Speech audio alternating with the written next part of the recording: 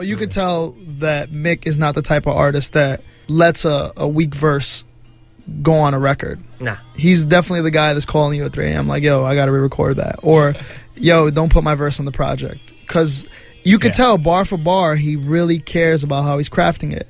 And the thing about Mick is that, like I said before, the bar density, like every bar is heavy. It means something to the project. And that's something I will give him credit for. It's mind-boggling. Now, I want to cut to the report card. It's obvious that we all enjoyed the album. I don't think anyone here has had some true gripes. We did nitpick and we tried to pull some things out of it. I'll just go right off the bat and say I'm going to give him an 8 flat. I think Mick Jinkens is a phenomenal rapper. After hearing his previous body of work, he's definitely matured and he's grown to this point right now. I'm actually very happy that the world has caught him in this phase in his career because he's developed and he's ready to go. Right. But The Waters is a concept album that felt a little heavy-handed at times, and it got dull. There were times in the album that I was bored, I'm not going to lie, or I felt like I had listener's fatigue, and I just had to cut it off and get back to doing what I was doing. And it's not cluttered and distracting like Alex Wiley and Rat King. It's just a very muddled, reverb-heavy sound of production that, you know, if you're not paying attention to it and you're not sitting around waiting for the next best line, it's something that I could turn off and just kind of like walk away from, and I'll be okay with that. But I do enjoy listening to his rap set from a rap standpoint and as a lyricist and as someone who cares about the craft. And I'm giving him an 8. To me, that's a phenomenal score. But I do want to point out that, you know, I have those small critiques, and that's what shaves off a couple points from the project. I gave it an 8.7, and, you know, I really wanted to give it a 9.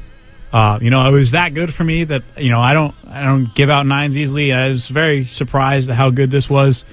And I think what brought it down, just those 0.3 points, was, you know, it did sonically sound like it was the whole song all the way through. And then Jerome, just at the end, really, really threw me off and threw me for a loop. And I don't know, I had to take those 0.3 points off. But, you know, I really like this album, you know, and while it is very lyric heavy and it's sometimes hard to listen to, I want to go back and just keep on re-listening, which is very rare. Well, going off the top of the bat, too, it's an 8.7. And it was just a situation where I truly enjoyed it from the first song down to the second last song. And Jerome was the one. If we would have just cut it out. Jerome was your Puerto Rican judo. Yeah, it was. At the same time, like Mr. Producer said, I don't give out 9s. 9s are only, from now on, I want to state this, 9s are only when you're breaking ground and you're truly doing something different. You're reaching classic stages when you reach 9. And that wasn't, even though we held a project that was cohesively great, it just I had to take those points off. Nyght, you mentioned something as an artist earlier, off air. You said that this is the kind of artist that you'd love to work with. What is it about him? I don't think you've said that about a lot of other No, I haven't said that a lot about practically anybody. His music sonically sounds where I could live in. That's first and foremost. From a production standpoint. From a production standpoint. And he had a multitude of producers. It seems like they came together for the same sound. He has Status Selector, which is the most prominent one. He had Them People, the young man who worked on Alex Wiley's project. Right. He had a lot of different producers, and it's funny that they came together for an album that sounds so similar. I appreciate that he has thought-provoking, but he doesn't wag the finger. Asia, second to last. This was your pick. Yes. Are you happy with what your pick was? Extremely happy. And why? I'm just going to continue like everyone. I'm going to start off with my grade. I gave it an 8.9. Nice. I wanted to give it a 9. Is that the highest score you've given so far? Yes. So is this one of your favorite albums of the year? Yes. It's one of my favorite albums of the year. I was completely taken aback because I didn't know what to really go into when listening. You know, I hadn't really heard of this guy before. You know, he's young. He's about my age. And I was just like, you know, I really didn't know what to go into or what I was expecting. But, like, this is an album that, like you said, I feel like, you know, the whole listener's fatigue, I love the fact that I had listener's fatigue when I was listening to this album. I just kept listening to it over and over. And, you know, the funny thing is, you know, like certain tracks, I kept listening to 514 Martyrs over and over again. And I kept getting pissed off because Jerome would come on after it. And I would always forget to You can stop delete it that after. from your iTunes. Yeah, no, I was listening to it on Spotify. So I would always... You could create a playlist and make sure it doesn't make that playlist. Yeah. But no, like, it's just, you know... They call it the winner's version. Yeah. But this, like, it was just like I was just wrestling with it the whole time. And I'm just like, okay, what is going on here? And I love that, you know, like, you know... And, you know, not to, you know, take shots at you, but, you know, when I was listening to the Rat King album, I had the exact opposite feeling.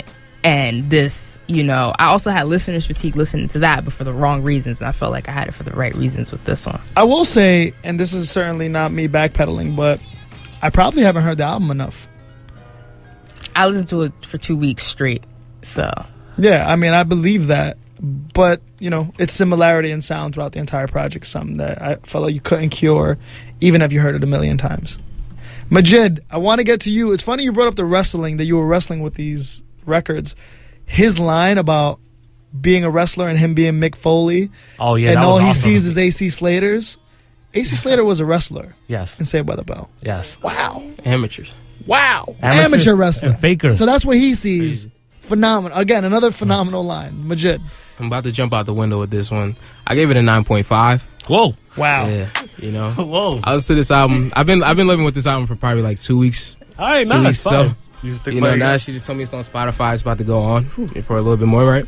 But no, conceptually, the album is near perfect. I love the Waters concept. It's something that nobody's ever alluded to. He brings me that feeling of when I first got put on Kendrick Lamar, I was like, wait, what is this? It's like that kind of eureka feeling. I felt like he was what Jay Electronica should be doing right now. I mean, Jay Electronica is supposed to be that guy that's speaking on what we're going to do. He gave us the Twitter rant, but where's the music? He actually kind of looks like Jay Electronica. And in a year where it's kind of like lackluster musically, I don't think we've had, like, it's like we have all these albums this year and we're like, yeah, that album was dope, that album was dope.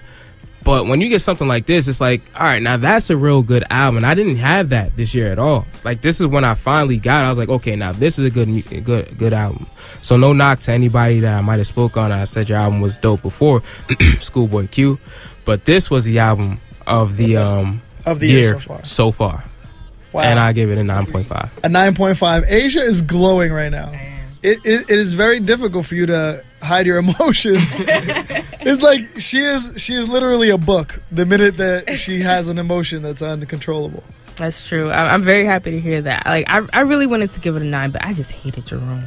You guys, it's funny, you and Majid have a great friendship outside of the radio station, but you guys rarely see eye to eye on a lot of music. Yeah, he's kind of weird, but 90.3 The Core, The Ether Report. We'll be back next week. Panel, thank you for joining me. Listeners, thank you for staying tuned in. We're out of here.